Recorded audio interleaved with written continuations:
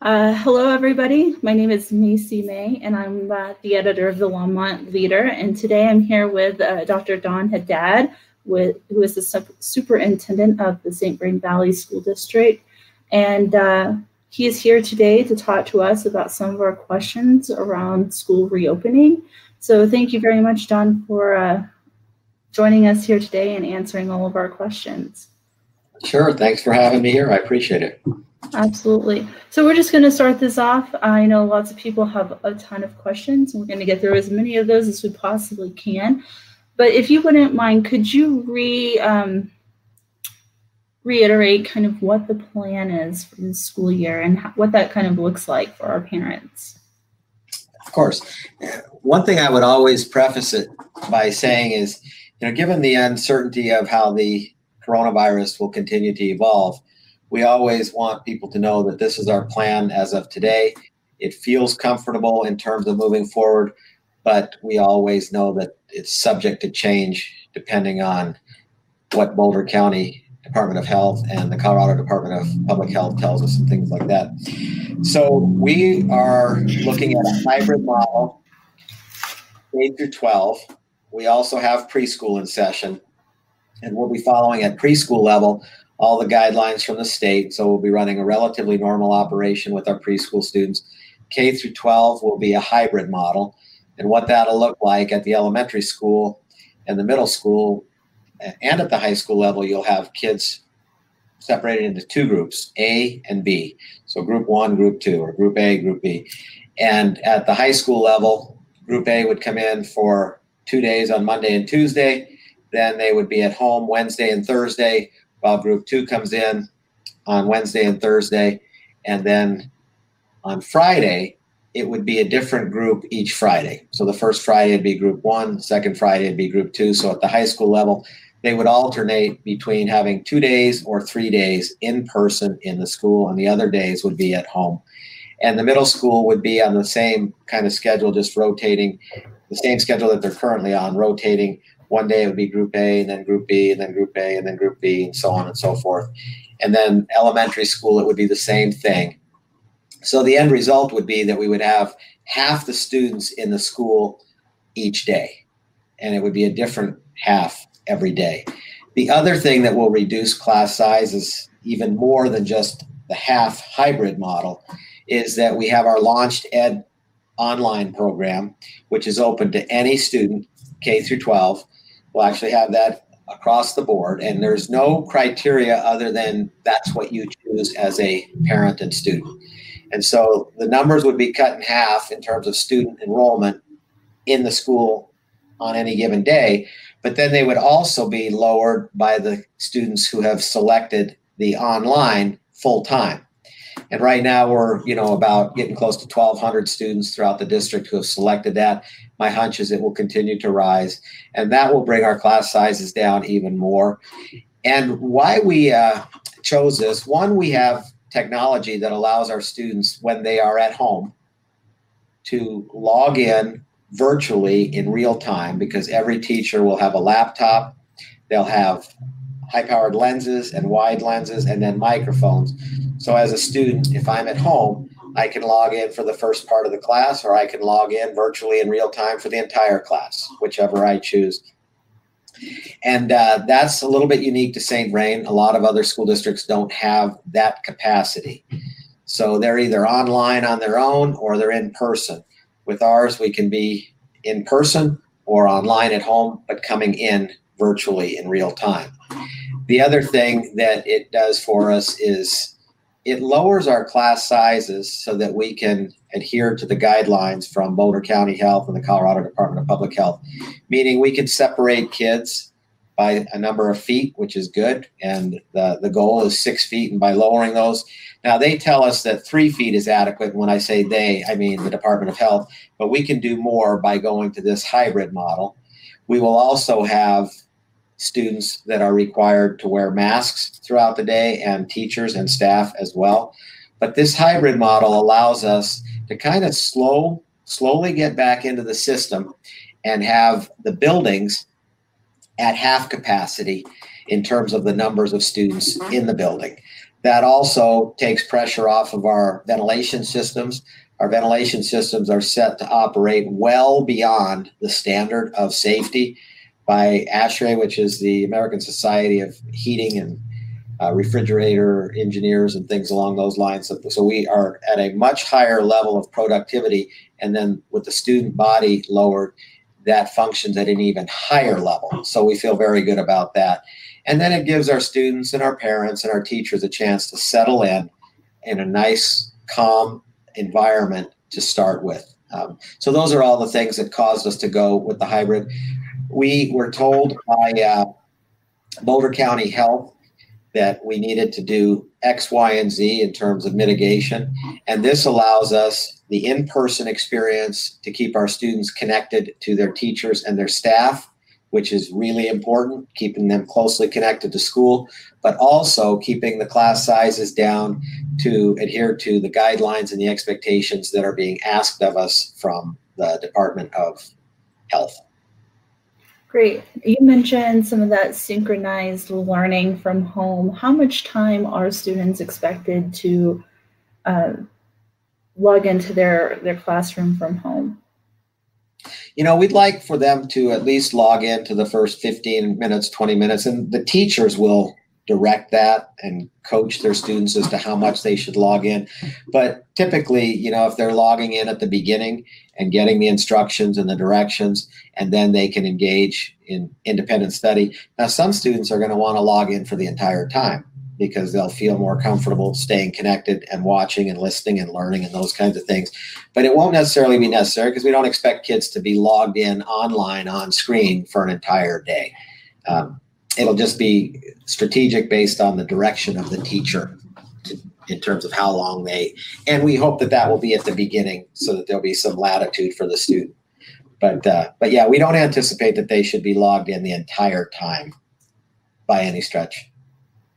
Great. And in the situation where we have to return to online learning, what is the district's plan for that, and how easy will that transition be?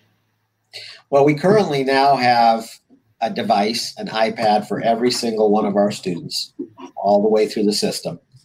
And our teachers are all equipped with laptops and the microphones and the lenses. And so we can transition, if we had to, everyone to at-home learning. And we could do a combination of synchronous learning and online learning. And so it would be a blended model where some of the time they're synchronously logged in with their teacher, like we are now, and other times they would be working independently off of assignments that are posted to the various platforms that we have available to them. But the transition would be relatively, you know, nothing's smooth when you're talking about the COVID virus. Nothing's completely smooth, but it would be relatively smooth for us given the fact that we have the equipment, the technology, the teachers, and the students. And in this hybrid model, they'll become acclimated to how to work at home. We also have the benefit, for lack of a better word, of the fact that they went through the spring semester, so many of our students and teachers. This is a little different because we didn't necessarily do the synchronous learning during the springtime, but we will be making that part of our system for the fall. Perfect. Some folks are chatting in right now, and they're curious about deadlines for enrolling in the online school and the Launch Ed. And are there any deadlines into the school year such that if I send my student there and 2 weeks in I decide this is not the model that works for them and I choose online, can they change to the online schooling at that point?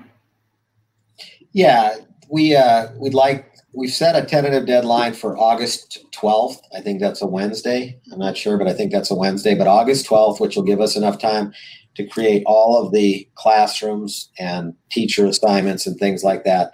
And to your point, if I start online and 2 weeks later, if I select, let's say, Launch Ed, and then 2 weeks later I decide I want to return to in-person, we will allow that, we would just ask that the parents would work with the principal at that point in time to transition at a time that makes sense, usually at a quarter break or a semester break, but we're not going to be really rigid with that. If there's a real pressing need to start right away, we will allow flexibility with families. That's been one of our our guiding principles, that we want to be flexible. So yes, if you start online, you can transition back to in-person. If you start in person, you can transition out to online if you feel like that's something that you would like to do. Great. Can you talk about some of the expectations with parents? I know there was talk about parents needing to check temperatures, but basically, could you walk us through how parents should prepare their students every day for school in this system? Yeah, we're asking parents at the elementary school level to make sure that they have 2 masks for their children, one that we can keep in a baggie with their name on it at school in the event that they forget, and then one that they take home with them every night, and make sure it's a mask that fits well and that your child is able to take them off and put them on their own and they feel comfortable with that. We also are asking that parents take their child's temperature before they leave the house every day. And if it's at 100.4 or higher, then we would ask them to stay home. And that's per direction from the Department of Health. We would also ask them, if they can, to have coach them on washing their hands regularly throughout the day when they take breaks, and coach them around hand sanitizers. If they, sometimes, depending on the comfort level of the parent, to have a little bottle with their child in their, that they send with them, and they could use that. And again, that's a little different for younger students versus older students, things like that. We'll let the parents be the guide for that. And then we have a Safe with 7 campaign that talks about washing your hands, making sure you have your mask, making sure you're practicing social distancing. So parents, we'd like you to coach your students, especially our younger ones, not to get, sometimes elementary school kids, they'll get, touch each other and grab each other and all those kinds of things, in a normally appropriate way. But in this environment, we're asking them to, to kind of try to maintain that social distance as much as they can. One thing that we're really told multiple times is that the likelihood of transmission with kids that age is very, very, very low. And if it were to happen, the symptoms are much less severe, almost always, than influenza, the regular influenza for elementary school kids, which is what we're talking about right now. But those are the kinds of things that we would want our parents help with. That taking their temperature is going to be the big one at home, and just feeling comfortable keeping them at home if they're running any kind of a temperature at all at 100.4 or above. Some parents have been asking, why aren't the schools taking temperatures? We've been encouraged by the Department of Health, their lead doctors from both Colorado and Boulder County, to have that done at home, so that students don't get to school with a temperature.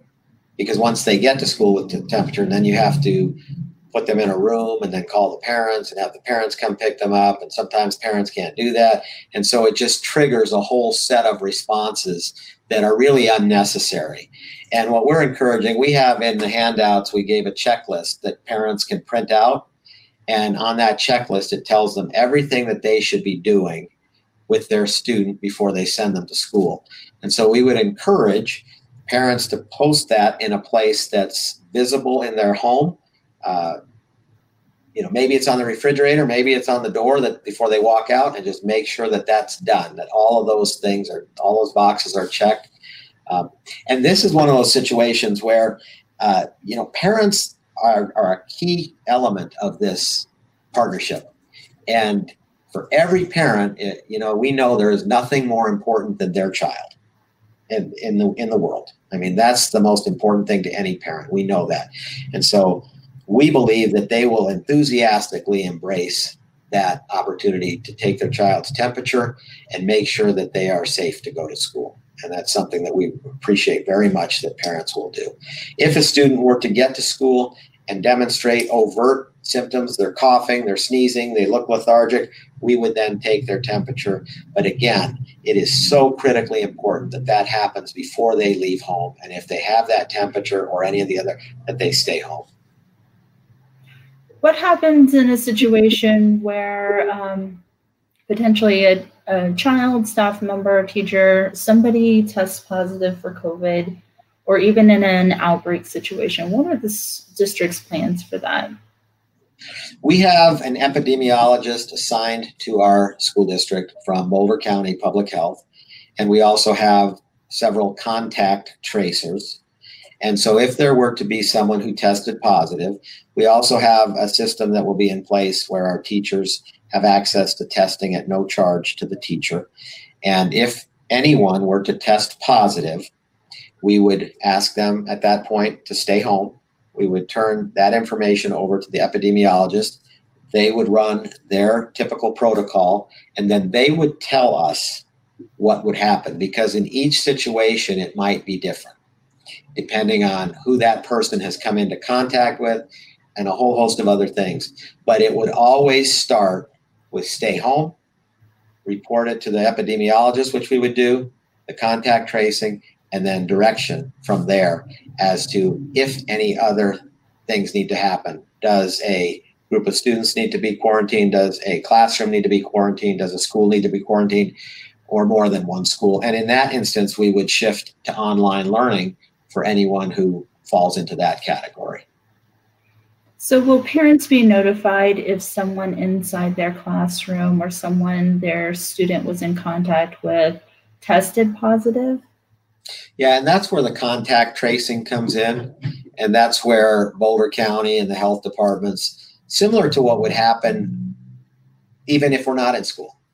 You know, right now in the summer, if somebody were to test positive, they would contact trace and they would go back and tell people. But the county department, the county health department would be responsible for delivering that information to the families, and then also to answer whatever questions that they might have.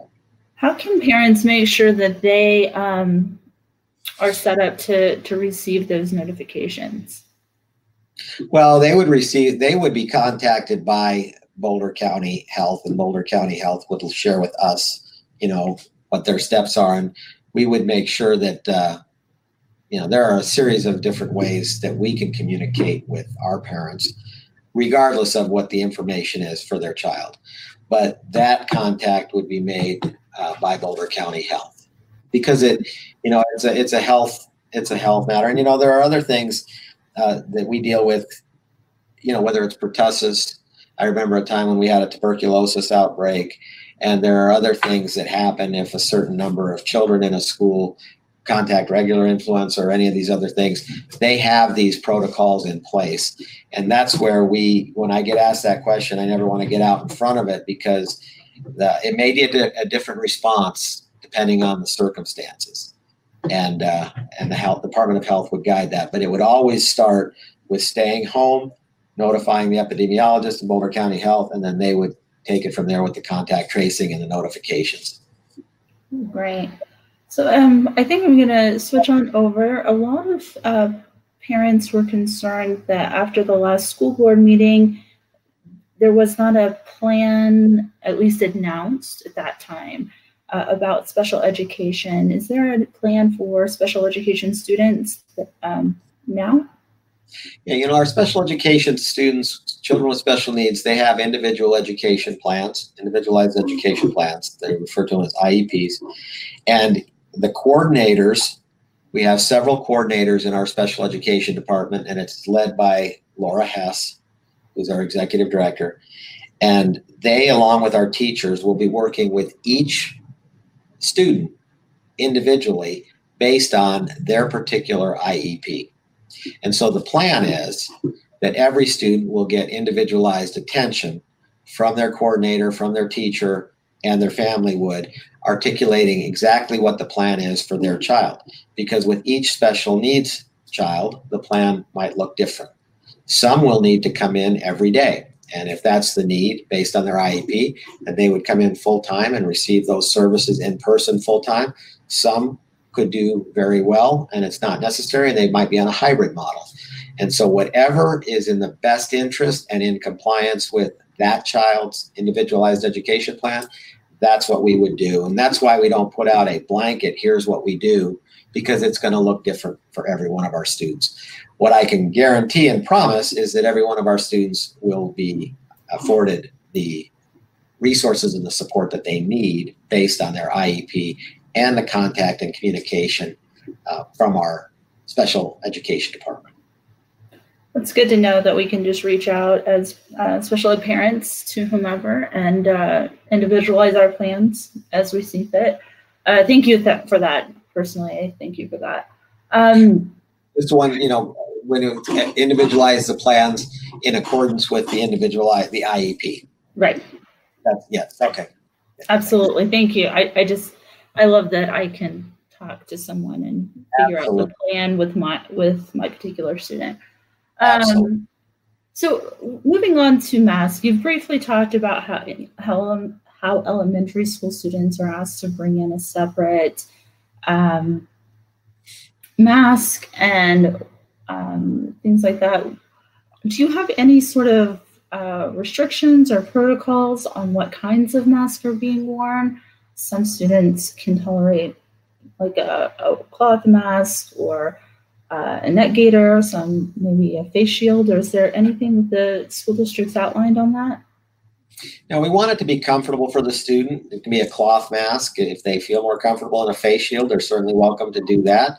If they have those gaiters that cover their mouth, and they can certainly do that.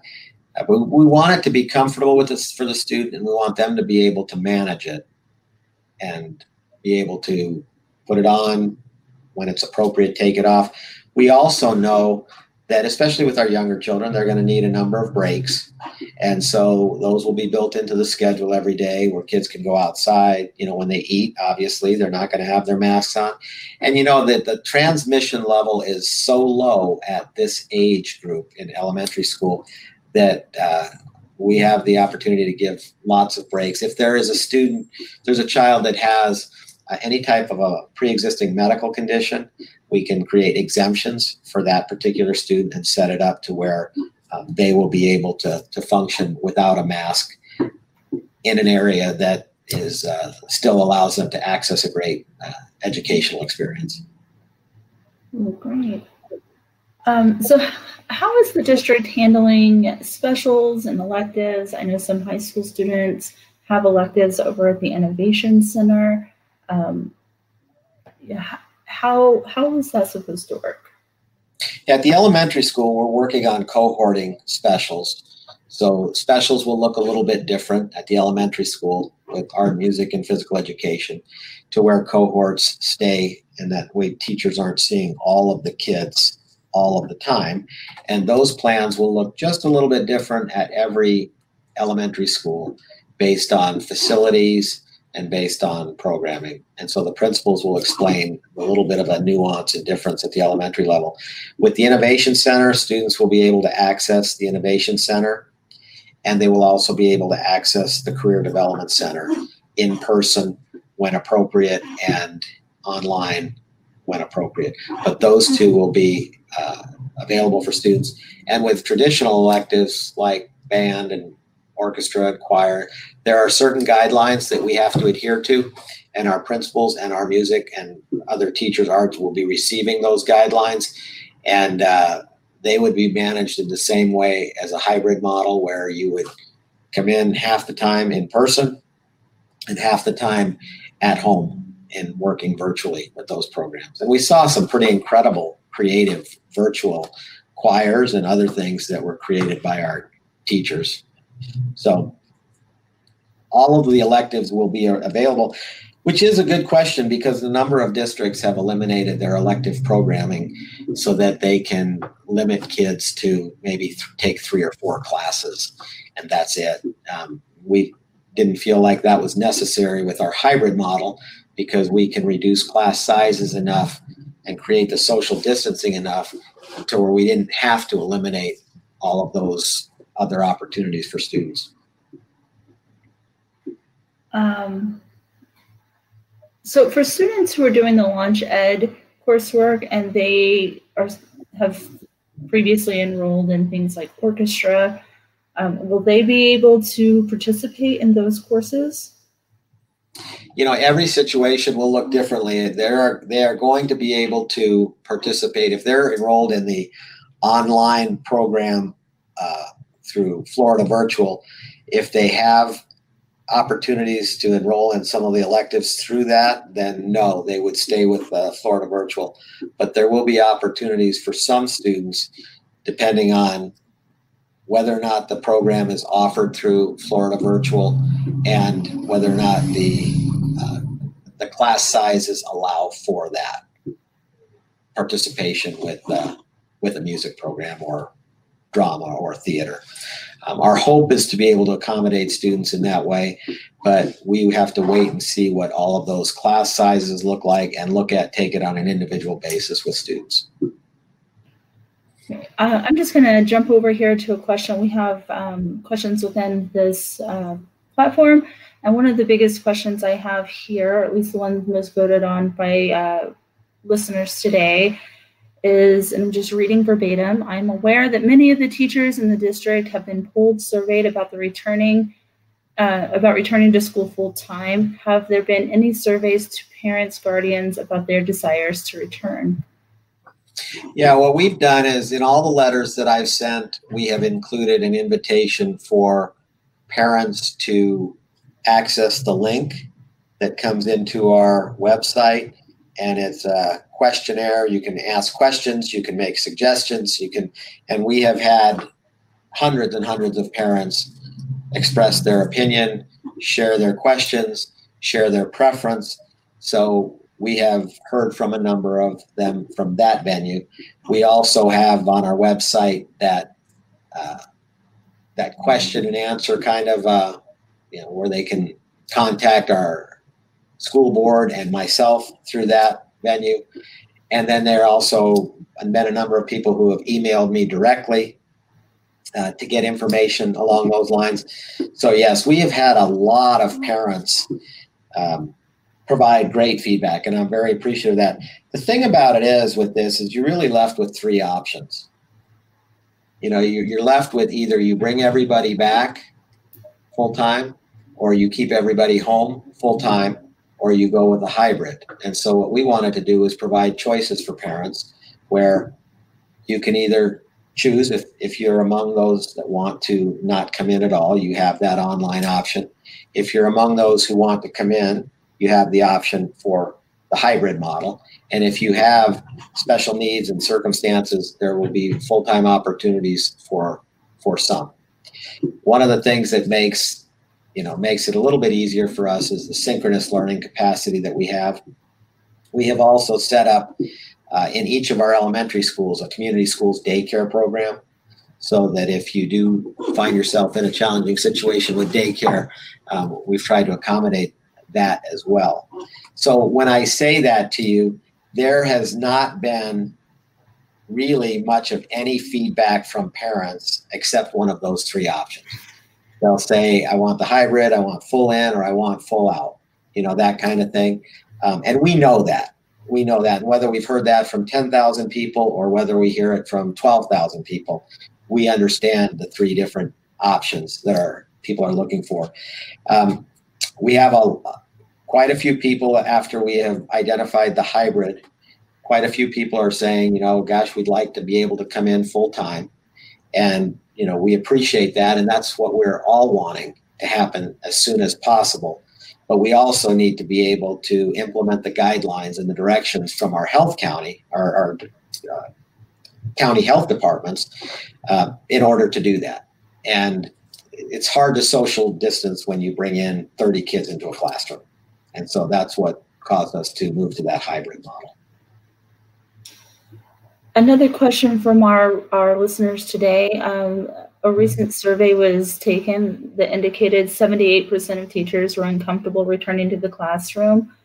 Their exact question is, do we want our children being taught by people who feel unsafe being in the classroom? But how have you addressed the concerns of teachers in reopening? Well, it's not 78% of the teachers in St. Vrain. It's much lower than that. That was a survey done, I think, by the state association level. I have seen the survey from St. Vrain Valley Schools teachers, and while there is, there's anxiety and there's question and there's concern, which is absolutely normal, and I appreciate that. And we've listened and we've tried to create as many accommodations and mitigation efforts as possible. But that does not represent the majority of teachers in St. Vrain. I hear from teachers in St. Vrain all the time that they are just really excited about getting back together with their students. And then the conversation switches to what measures are being taken to make sure that everyone is safe. The other thing that I, would share with people, when you start to bring together all of the efforts in this comprehensive approach, and you think about temperature checks at home, you think about masks, you think about social distancing, you think about ventilation systems that are working at much higher levels of functioning than what's required. You think about the hand washing, you think about the sanitizing, you think about all of the precautionary measures that have taken place, and the age of the students and the transmission things. There's been a lot done to create even safer environments than exist normally. And so I think that's kind of the general sentiment. I don't want to say that there's not anxiety and there's not concern. The other thing is, with our teachers, any teacher who has a pre-existing health condition, they would be teaching online as long as they qualify with that documented health-related issue, or a certain age group, they would be able to teach online. And then we will move, after that first tier of accommodations, to teachers who have primary care responsibilities for somebody else at home, and try to accommodate as many as possible there. So our teachers with those concerns will be teaching online for the most part, and that has helped alleviate some of the anxiety. I want to be very respectful of the anxiety and the concern that our teachers have, our parents have, or our students have, because this is an unprecedented pandemic, and this is something that we're all concerned about. And we are leaning heavily on our health departments to tell us, what's safe and what we need to be doing to protect our students. In some instances, the schools might be the safest place to be when you consider all of the precautionary measures that we're taking. Because what we know about students and adults, even when they're not in school, it doesn't mean that they're not still going into the grocery stores and into the malls and into the restaurants, or out in the evenings interacting with people in the parks and things like that. And oftentimes, I see people interacting in those environments who aren't socially distanced, and who up until a very short while ago weren't wearing masks and weren't checking their temperatures, or were going into buildings where the HVAC systems weren't as effective. So it's that whole unknown that I think causes that anxiety. And we want to be respectful of that. And we're working very closely with our Teachers Association and all of our employees to mitigate those anxieties and those potential risks as much as we possibly can. We've hired a second custodial crew. So we've doubled up on our custodial staff, and we will be cleaning the buildings during the day with high touch areas, and then we will be cleaning them again at night, which is more than we normally do. And so that's just another layer of mitigation. So while we're on the topic of some of that support staff, the custodians, the food service crews and things of that nature, are there any requirements for them as far as temperature taking and things of that? And can you kind of talk about what the plan is around those support staff? Yeah, we have the same expectations of our adults as we do of our students in terms of temperature checks, masks, social distancing, washing your hands, hand sanitizers, and we have a program set up for our employees to be tested a couple of times a month at no cost to the employee around COVID and things along those lines. But yes, the expectations are for all of us, for me, for our teachers, for our principals, for our classified staff, our bus drivers, everyone. Substitute teachers as well. And so everyone will be expected to adhere to the safety guidelines. So some parents were asking questions as well about substitute teachers. I mean, we are in a health pandemic. We can probably expect at least a few teachers to get sick throughout the school year. Is there a specific plan for substitute teachers as they will be floating in and out of classrooms? Yeah, the testing, they will be testing, and then we'll also have temperature taking. When they come in, substitutes, we will actually ask them to take their temperature at home, but we will also take their temperature before they enter, and then they will be expected to wear masks and all of the same safety precautions as everyone else. Will those substitute teachers be monitored a little bit more as far as tracking who they've been in contact with? Yeah, and that's part of the whole concept of we would take their temperature before they actually engage, and we would ask them and have them test for COVID prior to starting as a substitute teacher and those kinds of things. So yeah, we would definitely be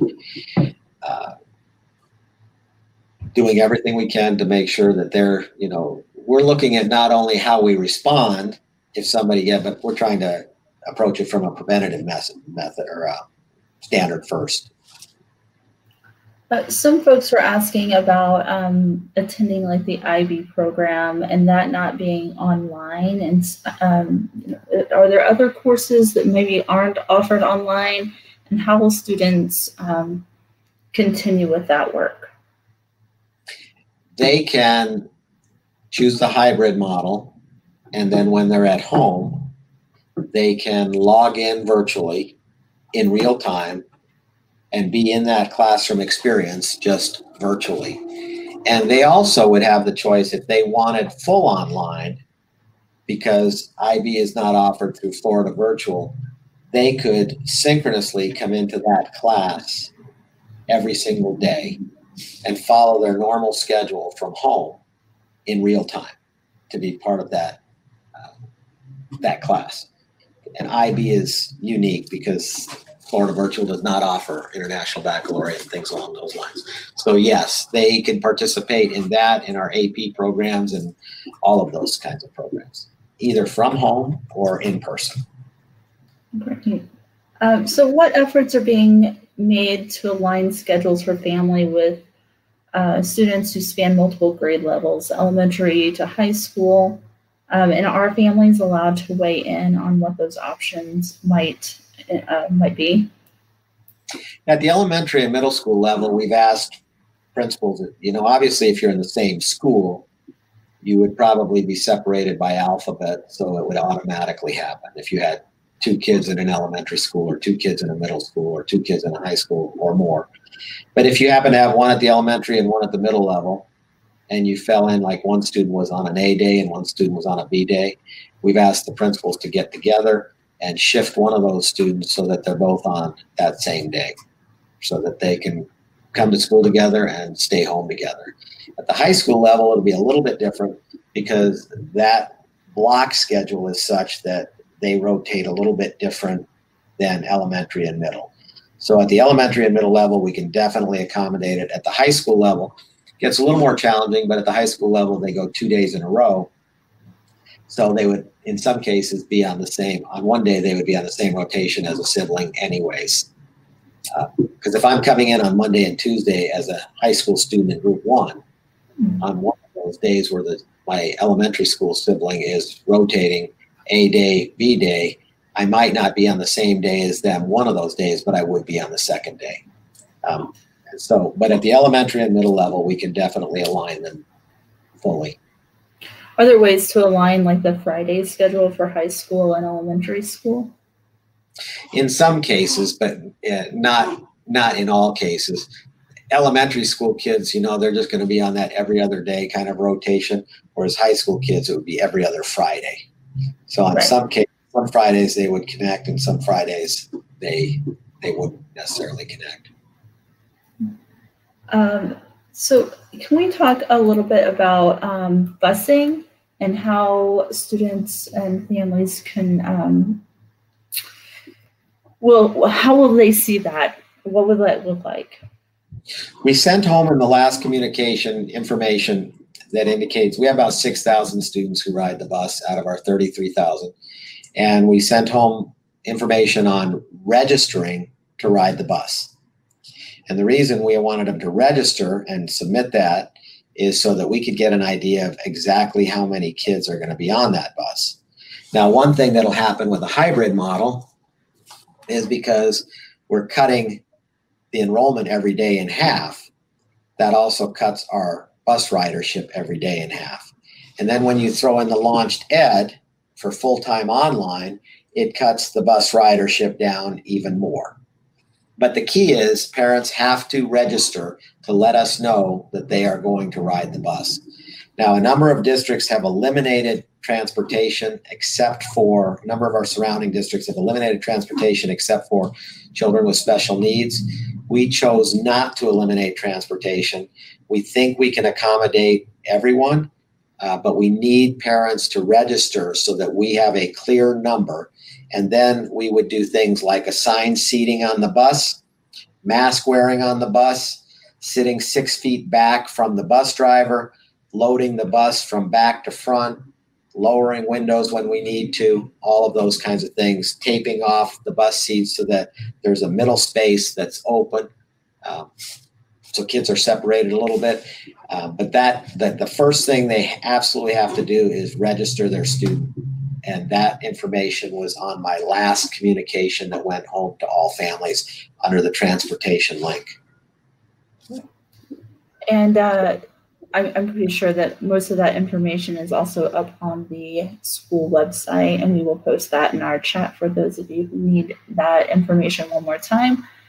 One other thing I would share with you is all of our principals and I have put together a video for each school. And that will be coming out in August, where parents can actually watch the principal walking through the school and talking them through, this is what your child's lunch period will look like. This is what it'll look like in the classroom. And so they'll be talking their way through it, but it'll also be a visual. So parents can actually see what a child's day will look like. And then the principal will remind them of the Safe with 7 campaign and all the things around temperature and everything else. So I would encourage parents to look for that video when it comes out. They should also be looking for in the near future this week around whether their child falls into group A or group B. And whichever one it is, then there is also a calendar of our school year month by month that has the A calendar and the B calendar. So once you see that letter from your principal and you find out is your child an A or a B group, then you would go to our calendar and look at the calendar for A days and a calendar for the B days and put that up in a place where you can access it consistently. Speaking of calendars, I know in the past we've had late starts. Is late start still going to be something that's implemented in the district?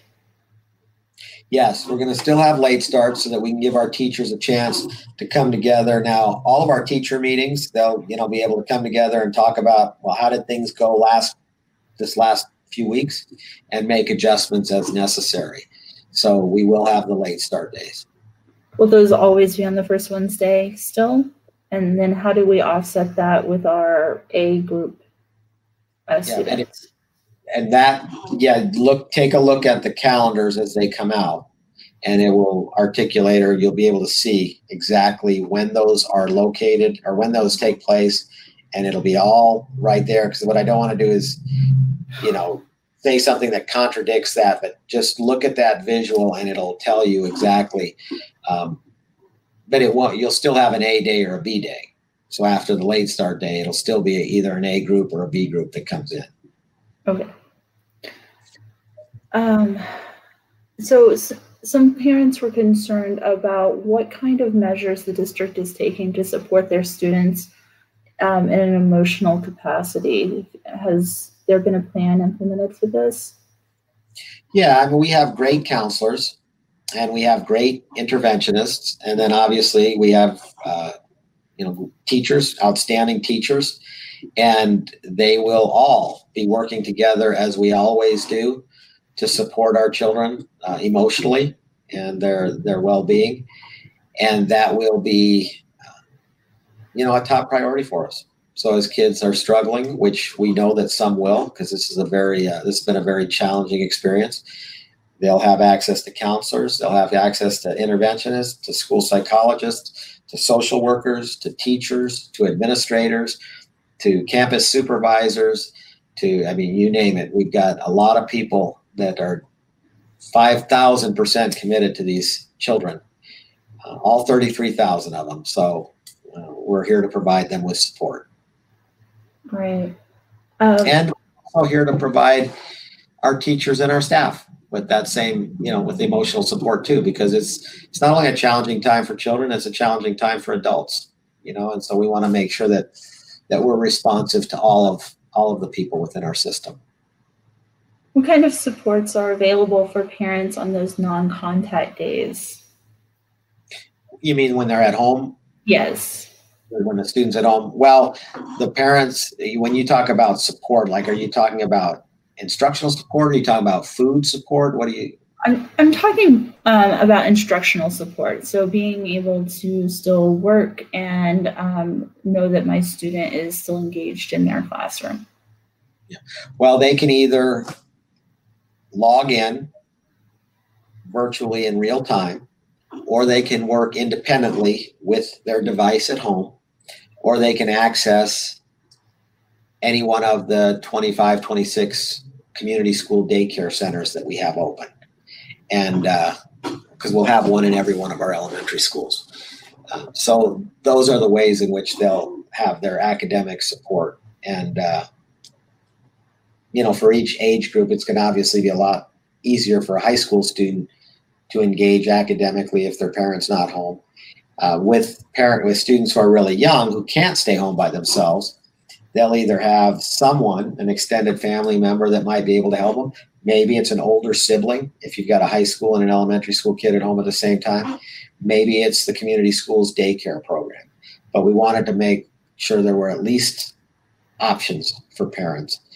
That doesn't mean, I'm not here to say it doesn't create a hardship for parents. And everything about me wants to mitigate every hardship that I can possibly mitigate. I also understand that we are in the midst of an unprecedented pandemic, and it's impossible to mitigate every person's hardship, but we are committed to trying as best we can. So you mentioned the community schools being offered in the elementary schools for daycare. Are those still just before and after school, or are they spanning part of the school day? Yeah, both. Oh, okay. Yeah. Great. And then what kind of, go ahead. That's why we have a site in each one of our schools, each one of our elementary schools. Perfect. We skipped around in my questions a little bit, so I'm looking for where I was. Sorry about that. What about students who don't read yet, or students who fall behind? Is there anything that is special about those situations that the district plans to do? Yeah, we're setting up after-school support tutoring for literacy in our elementary schools. And then we're also looking at creating some small group opportunities on a Saturday, for example, or after school. So there are definitely plans in place to try to avoid backsliding in terms of the capacity to read and things along those lines. So in essence, what we're doing is creating more time for kids. We also have, our virtual MyOn Reader for all of our elementary school students, where parents can engage their students and read, and it's translated into English and Spanish. And so parents can, and we actually encourage this for parents to read with their children every night for a half an hour. I think that that's critically important. That in and of itself will go a long ways for kids not backsliding academically. But even with that, we will be providing extra opportunities for children to come in and get support as they need it. Perfect.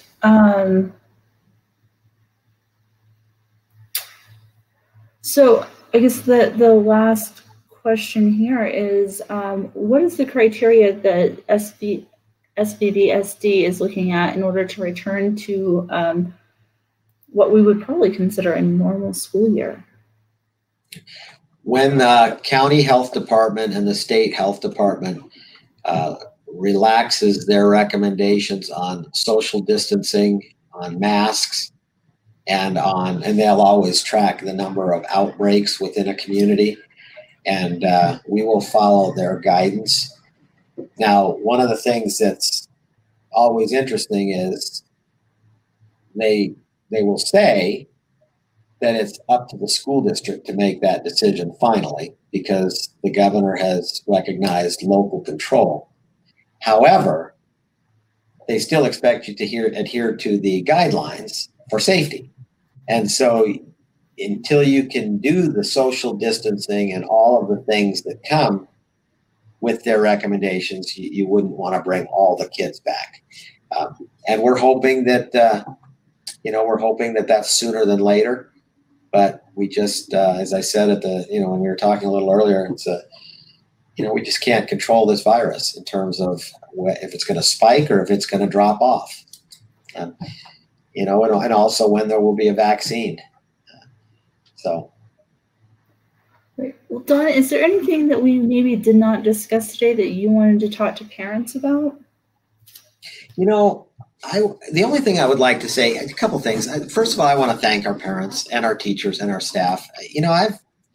It's been an outpouring of support, and I really appreciate that. And while there's anxiety and fear for some, and there's, sometimes that turns into anger, I understand that. And so we kind of are just in that space to say, we want you to know that we are 24/7 looking at every possible way to open our schools and to make them safe, and that we're not making any of these decisions in isolation.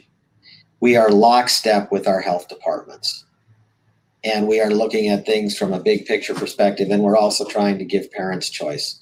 Parents who want their children to come back, parents who don't want them physically. We're trying to create as many choices as we can for our parents and our students. And we're also trying to support our teachers and our staff, who are critically important. We want to give them as many choices as we can within our capacity to do that, with pre-existing conditions. And I guess what I would want people to know is the level of concern and care that we have is as high as it can possibly be. We also know that it's not possible to make everybody say, that's perfect. That's exactly what I wanted. And the reason that's not possible is because they don't agree with each other. Sometimes people will say, well, you should listen to your community. Well, would that be this third of the community, or this third of the community, or this third of the community? Because we don't want anybody to assume that there's agreement out and amongst the community, or amongst the teachers, or amongst the administrators. This is one of those things where across the entire United States, there are vastly different opinions. And that's why we have to stay closely connected to the health departments and rely on their expertise as we make these decisions. They're not being made for political reasons. They're not being made for expediency. They're not being made for financial reasons. They're being made for health reasons. And that's physical health and safety and emotional health and safety. And those are the kinds of things that we're looking at. And that's why we are tied so tightly to Boulder County Health, the Colorado Department of Public Health, and the experts to guide us. They were in attendance at one of our most recent board meetings. And I would encourage anybody who's interested in hearing what they have to say to go back and log into that board meeting, because we had their lead physician in this, Dr. Urbina was there, Jeff Zayach, Heather Crate, all the people from the county health departments that understand the health implications very well. And that's who's guiding us at this point in time. And within that guidance, we're trying to be as family friendly as we can possibly be, because we understand that we're here to serve our families. Well, thank you. You certainly have your work cut out for you this school year, and we thank you very much for your time today. Thank you for all of those who chimed in and tuned in today with the Longmont Leader. We will be posting some Q&As, so we'll go back through this video and put some easy documentation there for those of you who prefer to read those answers by Dr. Haddad. And if you have any other questions, feel free to reach out to us at info@longmontleader.com. And Dr. Haddad, thank you so much for your time today. We greatly appreciate that. Okay, thank you. I really appreciate the time. Thanks to our parents, thanks to our teachers, our students, everybody. And stay well. You as well. Thank you so much.